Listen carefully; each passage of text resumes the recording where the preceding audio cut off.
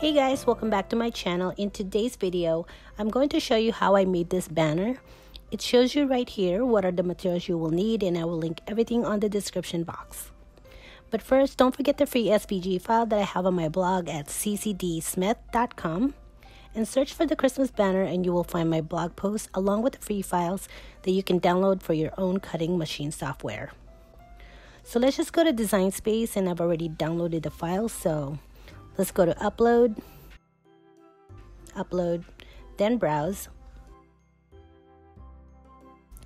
Find the file where you saved it, and mine is on my default folder. And right here, just name the file, and you can also put tag on them if you like, then click Save. Click on the image and just insert. As you can see, the image is quite big, which you can go up on the top panel and just resize it, no biggie. So right here, when you click on the image, when you see Ungroup is visible, it means that the image is already grouped.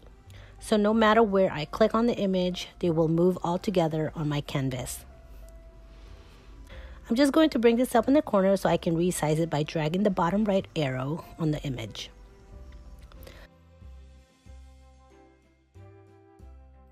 I want the shapes to be at least 4 inches, and you can see it right here.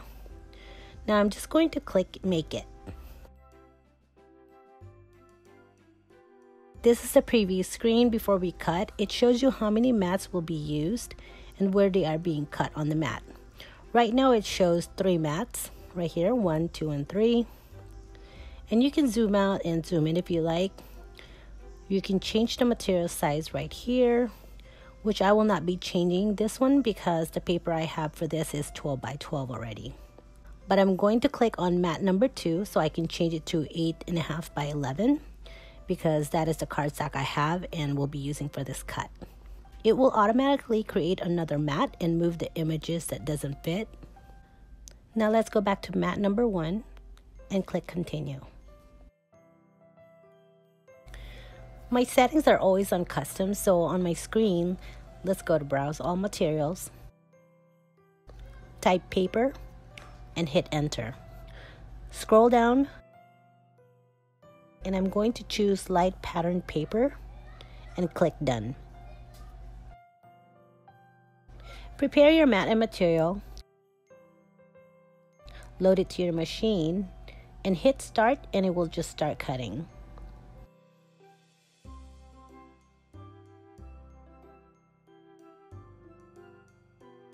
Once it's done cutting, just unload and remove the material from the mat. Now, showing you on mat number 2, click on this drop down here so we can change our material. Let's go to Browse All Materials, type Craft, and hit Enter. Choose Craft Cardstock and click Done. So just go and load the mat onto your machine, then click Start, and it will just start cutting. Once it's done cutting, it will automatically go to the next mat onto your screen. As you can see, this will be a repeat process from what I had shown you earlier.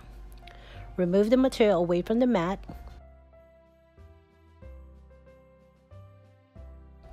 And right here, I'm using a spatula to help me pick up the little pieces without ruining the paper.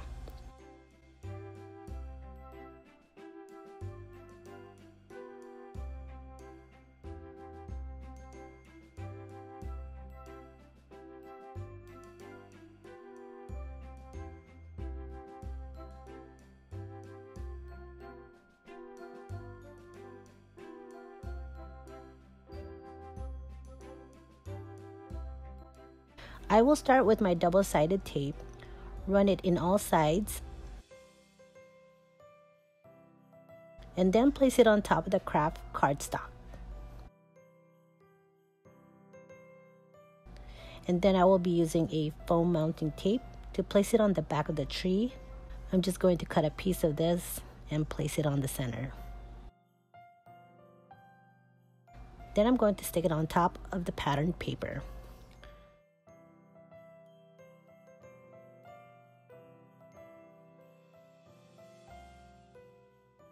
So I'm just going to do the same thing on all of the pieces, so I can go ahead and fast forward so we can move to the next step.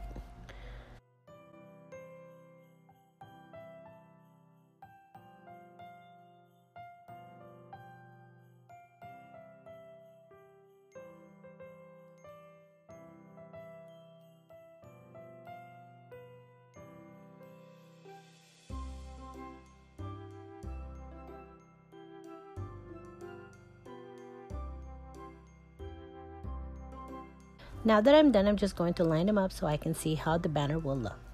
I like to put a piece of tape on the end of the twine, only because the holes were a bit small and it will be easier for me to insert them in.